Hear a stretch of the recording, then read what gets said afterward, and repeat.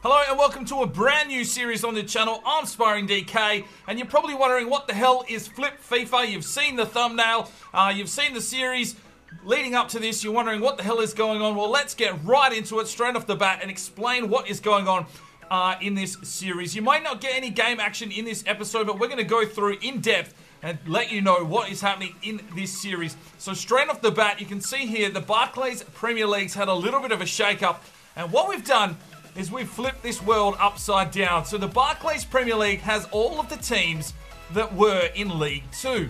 Now you can see there's only 20 teams, so I've had to make an executive decision to move some of those teams around out of League 2. But this is basically all of the League 2 sides sitting in the Barclays Premier League. If we move through to the Championship, you'll see all of the League 1 sides, plus a couple of League 2 sides, Notts County, Portsmouth, I'm trying to think here, Bristol Rovers and Leyton Orient. Then we move through to League 1 and you've got all of the Championship sides sitting in here, except for there's a couple of League 1 sides that have made the step up because they had the most money. That's basically how I went about it. They had a good rating money. I decided that they were the clubs to go up. And then we move into League 2, where you see all of the former Premier League sides sitting here in League 2, but we also have Burnley, Hull City, and QPR, and then the team that we will be taking a hold of from your votes, and that is Peterborough. Now they are a League 1 side, they don't have a lot of money, and they're very low. So in the first season, we're going to be taking on all of these Premier League sides in League 2. Now just to make things a little bit more interesting, if we go over to France, I've flipped all of League 1 and League 2. So PSG and the likes are all sitting in League 2, and all the League 2 sides are sitting in League 1.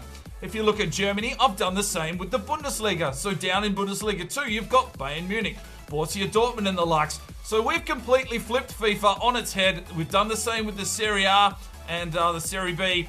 Obviously, Juventus and the likes are down in the second division. And we've also gone, and the last but not least is, of course, if we can fucking get there in time, it is... Oh, God, how many leagues are there? There's Spain. Here we go. Okay, so Spain's been flipped over. Now, a couple of teams, you know, there's a bit of a difference between the two leagues and the amount of teams in there. So I've just made the decision on how much money they had to, unfortunately, probably give them a bit of a disadvantage. But we flipped FIFA on its head. And the real story here is going to be who stays up in the Premier League from those League 2 sides. Some of those guys are going to be playing Champions League. And as we move through this series, you know, 4 or 5 seasons down the track, it'll be interesting to see if any of those clubs can utilize some of that money and start building them into full dynasty series of clubs. And also seeing which Premier League teams starting in League 2, you know, get that leg up, make their way back into the Premier League first. But we're playing with Peterborough United, in League 2 against all those Premier League sides, and it's going to be our task, you know, to try and do our best against those Premier League sides and see if we can get promoted as well. It's not going to be easy. We're starting from Season 1. No simulating in this one like we normally do on most of my series. And we will be concentrating on youth, but we will be using real players in this one. So let me know in the comments down below any players that perhaps we could go and try and sign, but we really don't have a lot of money. Let's go and have a look at Peterborough United. Right, so here's the squad that we're dealing with. We're using the standard DK formation, the 4-2-3-1. We've got Naby up front.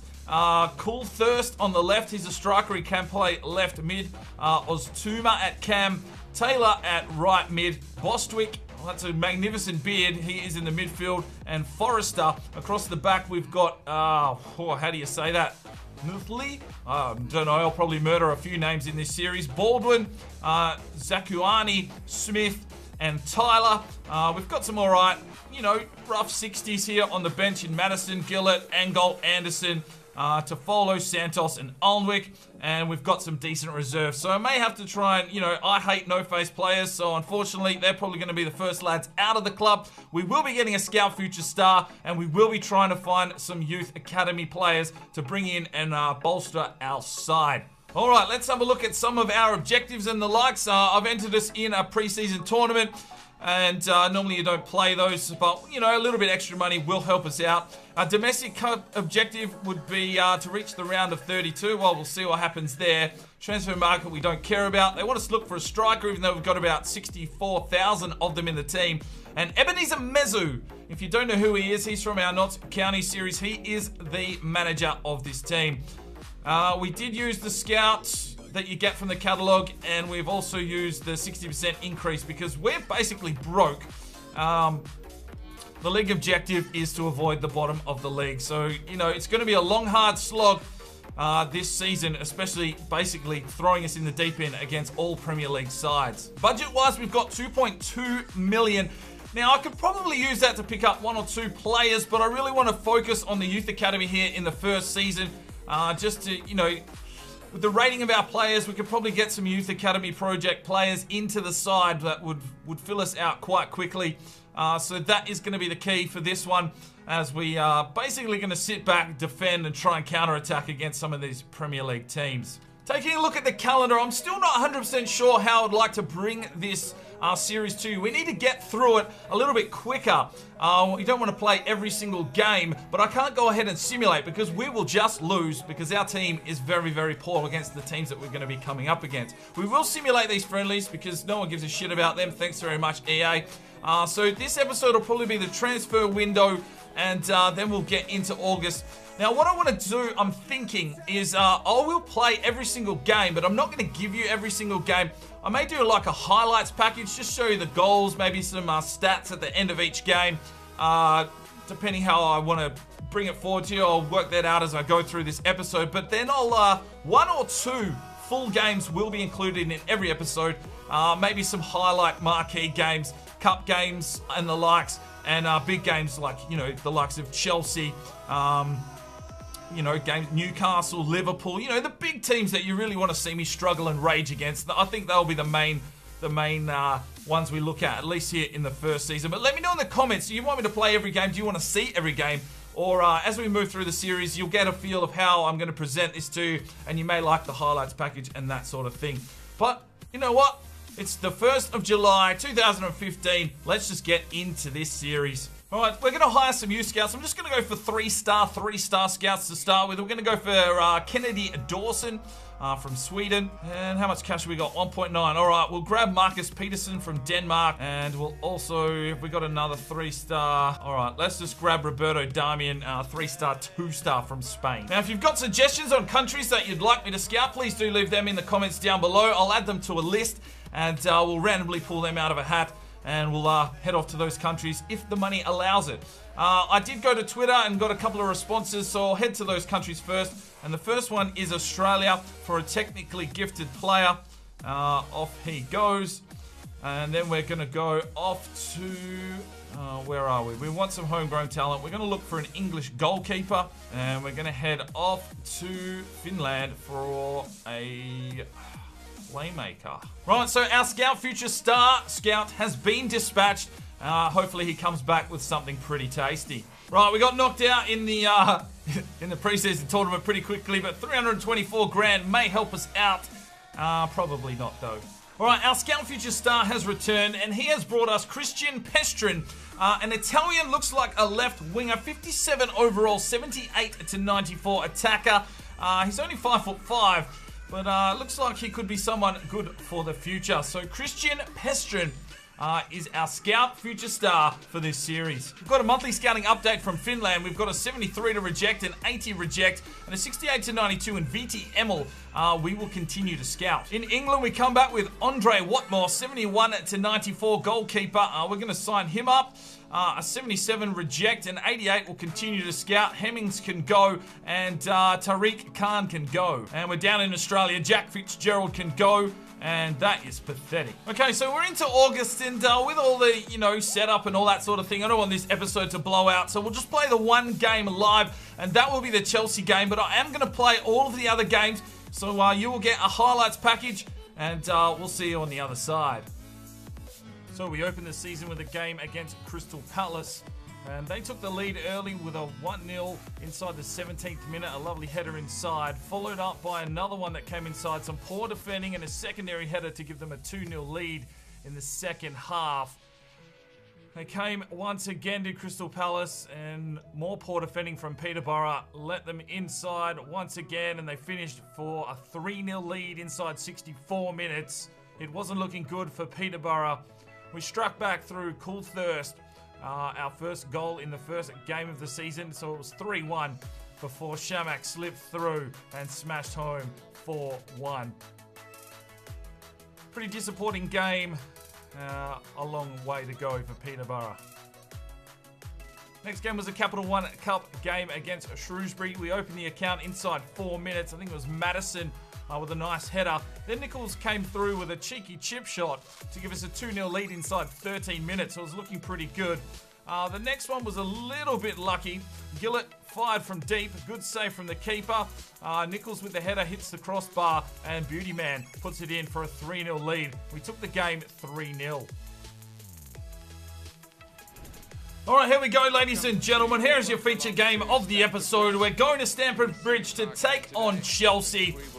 And, well, it's the minnows versus the big boys. But the rain is coming down. It may play in our favour.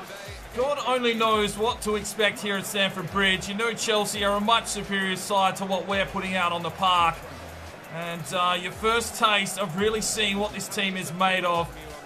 Diego Costa is getting a bit of a mention here. And I will let you see our current lineup that we're going out with here. And we'll also see what Chelsea puts out. Haven't seen any big transfers so far. You'd think that's, you know, League Two sides maybe putting out other teams, but they've got Amelia between the sticks, so resting Courtois. Oscar's there, Pedro, Ivanich, Willian. So, yeah, you know, a 50-50 side. We may be in with a chance here against Chelsea. Looks like they've had a look at our team sheet and decided to send out the young lads. Here is the Peterborough side. We've got Ulrich between the sticks, Smith, Zakanani, Baldwin, Nithake, Forrester, Boswick, Taylor, Ostuma, Madison, and Coulthurst up front. So let's see if we can even hold on here against Chelsea. Successful in his second game in charge. His game number 3. Oh, Ulrich, what was that, mate? Oh, that is some piss poor goalkeeping from Ulrich. Let's manage straight through. And he basically could have just walked out of the way and let the keeper through. I don't know if he slipped on a puddle or something, but look at this. Comes inside, Diego Costa off to manage, and wow, what the hell was that? That was poor goalkeeping. He jumped out of the way. Are you kidding me? What? Oh, Ulrich, we're going to have to find ourselves a goalkeeper. Quick, smart here for Peterborough. Because if that is our best goalkeeper, it's going to be a long, hard season here facing these Premier League sides. And Manic gets his first goal. Oh, they've got two. Diego Costa and Oscar turning us inside out.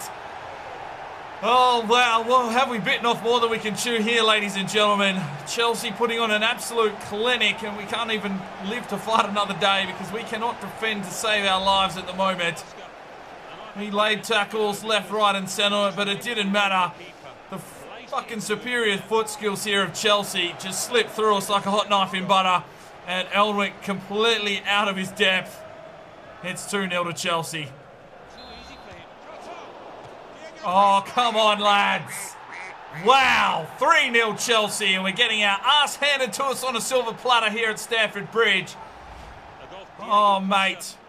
These lads are going to have to learn how to clear a ball pretty fucking quickly because that was terrible. And 3-0 down in the first half. This is turning into some sort of horror story early here for Peterborough.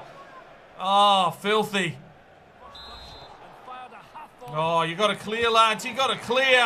Fuck me. 4-0. Go and eat a dick.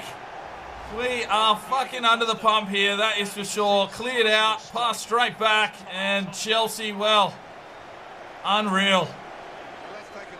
Looks like we are the bunnies of the competition. It was to be expected, but not like this. 4-0 inside the first half. Peterborough may as well get back on the bus now. Oh, come on, not another one. Fuck me! clear the thing, boys. 5-0 inside the first half. And look at this, the piss poor defending. It's just going straight back to him on the charge. And 5-0 to Chelsea. Welcome to Flip FIFA, ladies and gentlemen. The hardest challenge ever invented. And I have definitely bitten off more than I can chew if this is a sign of things to come. Heaven help us. Half time, it is 5-0. Oh my God. Ladies and gentlemen, it's just funny now, isn't it? 6-0 to Chelsea. What will they end up scoring? Diego Costa gets himself a goal. Oh, these lads. Look at this. Just trying to clear it out. Picked off, mate. Picking pockets. And clinical finishes. And I'm not even sure we've even had a shot on goal. Oh, there's a ball. Come on, Cool Thirst. Come on, Cool Thirst. Cuts back. Can he get something on? He feeds it off. Oh, no. Oh, was that our first shot on goal? Cool Thirst. Slips one through. Oh, what a save from Amelia. And there it is, full time. Well, we come away with our tail between our legs. A 6-0 smashing from Chelsea and a long season ahead for Peterborough. 10 shots to 2.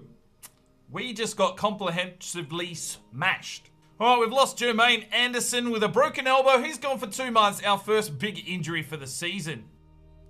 So we had a game against Stoke City, hosting them at home at the Abax Stadium, and not a lot of action in this one. We did get the lead through Boswick. It was a lovely corner delivery, and Boswick put it home nicely. But then, not much long later, there was poor goalkeeping from Alnwick, and he was looking a little bit suspect. The game finished 1-1. All right, we've got the round 2 of the Capital One Cup at the Abax Stadium, and we're hosting Everton, so I thought it was another good game to be trying to bring to you guys. Hot and cold form here for Peterborough so far this season, but we started our cup campaign off pretty well against a smaller side. Let's see what we can do here against Everton. Really struggling defensively. That is our main aspect. Alnwick is not the best of goalkeepers. We don't really have anything behind him. So I think that is the first thing that we really need to be strengthening, is definitely our defensive line. We're getting enough opportunity getting forward, but defensively, we're very, very suspect. Here's the Everton lineup. They've got Lukaku up front, so his pace will probably cause us a shitload of issues. Barkley, Lennon, they're sending out a pretty decent side here. The Peterborough side, on the other hand, well, we're just pretty much having to play with the same players over and over again. Let's see what we can do here against Everton. Oh, Lukaku inside 5 minutes, and Alnwick is probably the worst goalkeeper I've seen in this game so far. We really need to do something about that. I may have to go and look at the free agents and spend the last amount of cash that we have remaining to find us a goalkeeper that we can actually work with, because that was filthy. I know our defense is very poor and Lukaku is a superior striker, but Alnwick has been suspect in every game we've played so far. It's 1-0 to Everton.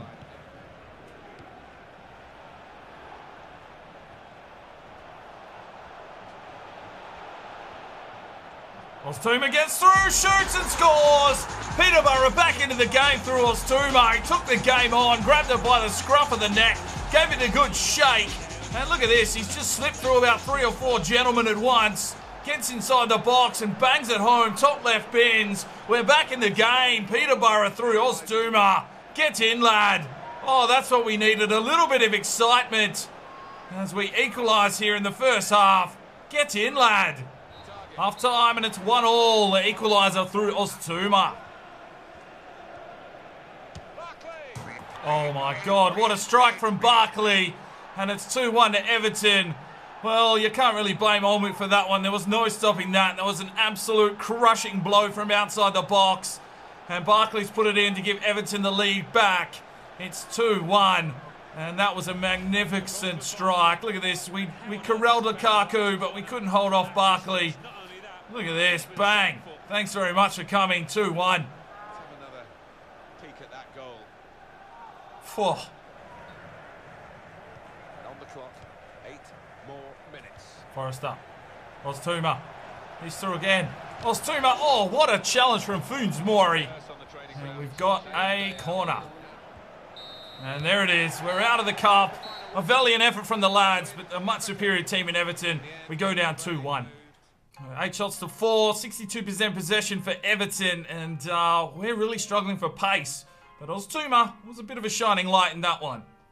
Right, we had a game against Hull City back at the Abax Stadium, and this one was pretty much a dull game. The penalty was the difference, a 1-0 victory for Peterborough. Right, so that's where we're going to leave this one. Hopefully you're enjoying this series. Let's have a quick look at some of the tables. What I'm going to try and do is up on the right-hand side. Is it the right-hand side? I'm not too sure. I'll work it out when I get to the edit. But I'm going to try and have the tables of some of the other leagues so you can sort of keep up to date with what's happening around the world. But here's what's happening in the Football League 2. Chelsea yet to lose a game. Same with Manchester United, Leicester, Liverpool. And we are in 18th, so not too bad. QPR are down in last. 1 win, 1 draw, and 2 losses. I'm pretty happy with that. But that's where we'll leave it today. Leave me some comments down below and thoughts on how you'd like to see this series run. Do you want to see more games? Are you happy with the highlights? I just want your input and let me know how you'd like to see these kind of edits put together. But that's all we've got time for today. Thanks very much for tuning in to episode number 1. And we'll see you next time. I'm Spyron DK. It's 5 o'clock somewhere. And you have a good one. Toure cuts back inside. Toure, get in! Oh, that's a Toure. Fucking get in. The Abdul Hack attack.